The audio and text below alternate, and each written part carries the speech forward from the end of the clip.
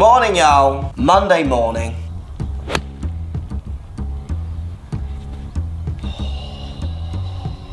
Thanks, coach. And we're going to talk power leaks today. You've been doing lots of talking about strokes gained recently. Lots of people really getting into it. But then the stumbling block for lots of people is that they just don't feel like they can hit it any further, which I understand. You know, they're not going to bomb it 300 yards. So let's talk about the power leaks. So to give you an example, I, over the years of coaching, have not taught many golfers who are maxing out their smash factor. So maxing out their efficiency. They're often leaking power in many different ways. So we're going to talk about some of the ways that you might be losing power, so you don't have to swing any faster, but you could get considerably more out of your golf. But none of these methods are, well, you're going to need knowledge to improve. They're going to cost you a bit to get the knowledge, possibly having lessons, but they're obtainable, like very obtainable.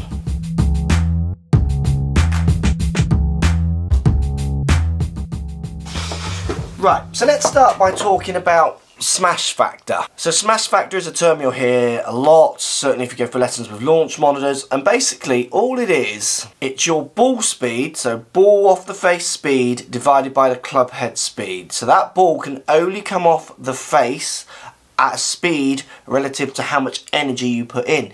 If there is more ball speed coming off, that's where we start getting into the illegal driver discussions and debates. So your illegal driver, a bit of spring, it's adding more ball speed for how much you're putting in. So in effect, giving you too much help. Now, where there are plenty of amateurs out there who don't swing it fast enough, there are ones who don't swing it fast enough, a big percentage, who then have serious power leaks. So they get too much deflection in there. To give you an idea, I could swing at 100 miles an hour and I could deliver 60 degrees of loft with my driver, for argument's sake. That would be extreme. So 100 miles an hour, the ball speed that I get with 60 degrees of loft with my driver is going to be very different to if I deliver, say, 15 degrees of loft hitting 5 up. So it gives me a 10 degree spin loft. If you think about max smash factors, if you were to have no deflection, zero loft, zero path, zero up or down, you're going to get your max hit. You wouldn't get your launches and what have you, so you do need a bit of deflection because we need some launch or a lot of speed. So again, you can think about firing a gun out of a barrel, no spin as such, certainly not back. It's going to give you max velocity for the energy that you put in coming out. So as soon as you start adding deflections, more loft, so smash factor just drops off through the bag, 7-iron wedges, it naturally just comes down because there's deflection. But then there's other things that can cause deflection, isn't there? You could be adding loft, you could be cutting balls, you could be taking loft off. There's lots of ways to not get the most out of what you put in. Let's get the talkie just to try and show you a few of these ways. Right, so let's play with this idea of deflection, smash factor, and how you're possibly leaving loads of kind of yardage on the table. With some simple ideas around maybe fixing some deliveries, you could gain quite a huge amount of yardage. Right, I've got a TS3 and TS2. One set at 13.5 degrees loft, 2, and the TS3 is at 9.5. It hasn't actually got my shaft in. Matt's in here at 9:30, so I'm just trying to get this done. Don't worry that they're different heads. I get the same numbers pretty much out of these heads. Don't worry that they're different shafts, please. So I'm going to go 13.5 degree to kick us off, and I'm just going to hit my normal swing. Don't try and react to the loft. I'm just going to hit the ball with my normal swing on it. Second shot I'm going to hit with my TS3, 9.5, same length shaft as the other one, and again my normal swing. So we don't have a warm-up, cool-down kind of discretion in the numbers. I'm just going to alternate between the two and we'll see the difference flicking around. Back to the 13.5. One more with my TS3. Other drivers are available, just not as good.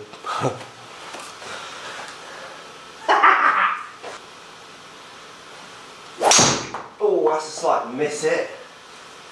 Oh, let's look at the numbers there. Bit of a heely one. So the last one went a little left. So obviously we're flicking between each driver. So look at the efficiency change. So 139, then with my 9.5, 143, then down to 138, then up at 145, one that I felt like I missed here. Efficiency obviously is your smash factor number. 238 going up then to 265, then back down to 247, then up to 262. Now first swing 102, bit slower, then 106, then 104, then 105. So let's do a couple more and see if we can get those club head speeds similar. Club path staying constant, into out 1.6, 2.5, 2.7, 2.3. Loft jumping, obviously 23, 19, 20, 19. So obviously these are two different drivers. You could see this is a custom fit message. But for me, if you've got two identical players, one delivering 20 degrees of dynamic loft, up to 23, the other being able to deliver 20s and 19s, everything else being equal, they're going to get a better smash, they're going to gain extra distance. Right, going to hit the 13 again, just try and get that club head speed up. In fact, I'm going to hit the 13 until I get a club head speed that matches the 106s.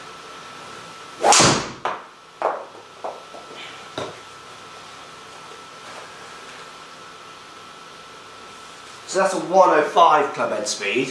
Pretty decent shot, again nice and straight. An efficiency of 144. So if we pick two, it's 104.7 and a 105. Let's pick those last two, look, if we just disable these kids. Ball speed's different by 3 miles an hour. And then 242 to 262. It's 20 yards difference. Into out 2.5. Into out 1.8, slight difference in the club face, but these two are very similar. That one very similar, 0.5 in this one, and this driver was number 2, just longer, 265. So simple power loss. If you can't control the dynamic loft you deliver, you can look at every driver in the world to gain 2 or 3 yards, over one over the other, and that's not really measurable. 20 yards we're talking when we start moving the loft on these two clubs. I'm obviously talking static lofts. This makes me swing the same. Do you see what I mean? I could do this dynamically as well, but it's the same thing. I'm changing my dynamic loft by changing the statics. Lots of golfers I teach, most really struggle to control their dynamic loft with any club, let alone a driver. And there are massive gains, there are huge power leaks when they can't control loft. Let's put another little twist on this as well then. Same two clubs, same two matchups. I'm going to try and go at the same speed as much as I can. TS2, the guy with presenting the more loft, is also going to cut the ball. This guy hitting a TS3, he's going to hit the normal draw shot. So I'm going to do my normal swing with this one, I'm going to do my normal cut swing with this one. So the 13 and a half, I'm going to hit a functional fade as hard as I can.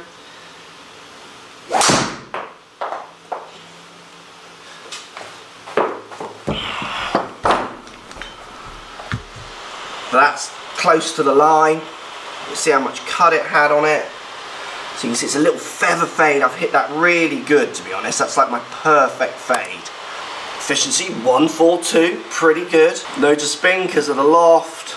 Going too high, carrying 242 is all I'm getting out of that. Right, now I'm going to hit my normal, at the moment, bigger shoulder turn. I did my big shoulder turn on that one, but drawing shape. Turning left, so it's a bit left to target, but it's still quite functional. Left side, left's kind of rough at worst. You can see it drawing. So 1.46 in smash, that's gone up. I'm 2 out, I'm 2 in to out and 3 out to in my fade to my draw, and then you've also got 1.0 open, 1.8 close the path. Faces almost identical flip fade to draw numbers. 242 to 268. So much longer carries. That big shoulder turn is giving me more distance on the fly. Club head speeds within 1 mile an hour of each other. So player 1, player 2, which one's going to go and buy a new driver? Which one's going to think, I feel like I'm swinging as hard as player 2, but we don't get the same result? They're not even close to getting the same results because of the power leaks through technique. Again, what is it? Like 20 yards difference. It's huge. There's no driver out there. Let me put this out there. There is no driver out there that gives you an extra 20 yards unless the driver you're using is just really poorly fit in the first place. If you've got a well-fit driver from last year, bought within the last 5 years, you are not gaining 20 yards. If you are, you need to severely ask why. Just a little side note. You need to ask your fitter, how is that even possible? I'm gaining yards there from technique. I'm getting rid of my power leaks to try and maximise what I get out of what I put in.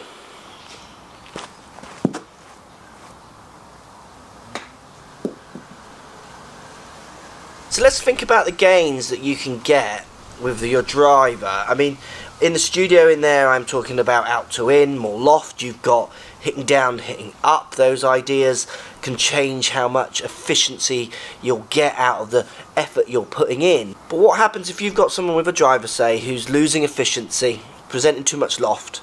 Not only does that then contribute to often the direction, because if you can't control loft, there's a good chance you can't control face to path, because they're all very much connected in this three-dimensional space of impact. Let's say you fix that with the driver, you give them 7, 10, 20 yards in the instance of what I was showing you inside. But that's not the only gains that you make, because quite often if you can make 20 yards on your driver, then you can then find another 5 to 7, if you like, on your iron delivery.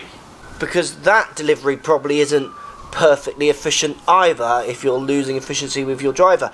Me and Matt once did a video where we put our drives in the spot that Rory and DJ hit theirs. So we worked out they were 35 yards longer than us, say, or 50 yards, whatever the number was. So we moved our balls forward to that spot. But then we were about to play our second shots and we realised pretty quickly that this isn't right, because let's say that moves us on a par 5 to 200 yards out. Well, I'm hitting a 23-degree hybrid, they're probably in a 6-iron. So we had to move forward again so I could hit a 6-iron to give a true representation of the gains that they were getting. It's not just the gains that you get off the tee, it's then the gains that you get with your second shot as well, if that impact improves. That's a duff.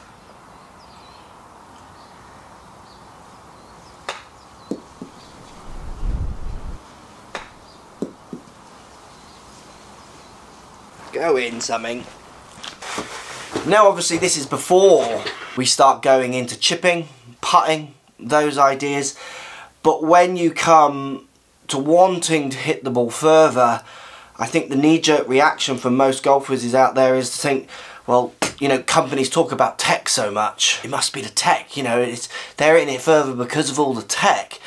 Absolutely not. Interesting idea for you, which I've talked about with a couple of really good coaches actually, who said that, so TrackMan measured loads of tour players when they first came on the scene, and they measured the average attack angle of a tour player was 1 down, for instance. That was what it was measured at. So the average attack angle of a female player, I think, was 2 up, where the males were 1 down. A great idea or reflection of how the shorter on-tour hitters, on averages, are trying to maximise by hitting up, where the men's tour, where they've got strength coming from plenty of speed, they don't have to max out, is the kind of idea there. It would be very interesting to know what the average attack angle is now on tour, because they're all trying to max out, because they're not all DJ and Rory, and they want to be Bubba and DJ and Rory those distances. I've been on plenty of tour ranges and guys are trying to find 5, 10 yards, 15 yards as well, like you all are. And quite often or not, they're looking at a shaft or a different head and a different weighted head, where I look at the numbers and just think, you're hitting 2 down at that, bruh. Like, you're a skilled player, you can hit 2 up, and there's like 7 or 12 yards for you in there. And that's some of the best players in the world. The most amateurs that I've taught through my life, and still now, the power leaks are just huge, yet they have questions about, should I be using that driver or this driver? I think it's always such an interesting, almost a card trick that the world of golf plays on you all. Post comments down below. Do you know if you've got power leaks or not? Are you maxing out? I would love to hear down there. Great example of this, Dan and Matt, both hitting it down. When we measure on launch monitors and go and play, they're not as past me as they should be. They both now started trying to hit up. They found a swing and movement that has helped them, Matt and Dan, and they're now comfortably past me when they get it. When they get that delivery. That's not through tech, that's literally in the last 2 years, and we're able to measure an impact and improve on it. You have all got, I would wager the average would be around 15 yards, I reckon, of gains that most people watching this video have got in them if they choose to change their technique. Let me know down below. As always, thanks for watching. Let's stop leaking that power, shall we? It'd be all much easier if we all just hit it further, wouldn't it?